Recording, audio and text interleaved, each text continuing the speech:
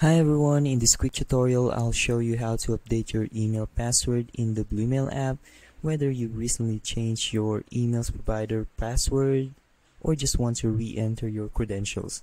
This guide has you covered. So step 1 is open up your application or your Bluemail app. Tap on the menu icon or on the drop down button here. See that? You can click on settings. Now tap accounts here. Here you'll see a list of all of your email accounts linked to Bluemail. Select the account that you want to update. In my case, this is my account.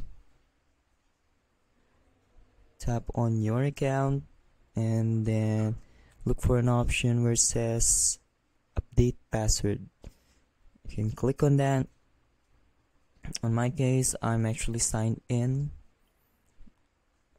on a Lookout account, so you can re-enter your password in there. You can sign in. Then you'll see this notification. Your account has been successfully re-authenticated. You can now continue using your email on Bluemail without interruptions. If you need any further assistance, please contact our support team, or if you're trying to change your password, you can, there will be a prompt in there. They'll be saying enter your new password in the password field. Make sure it matches the one you set with your email provider like Gmail, Outlook, or Yahoo. Tap save or done, and then Bluemail will now verify the password and update your connection. And that's it. Your password is now updated in Bluemail. If you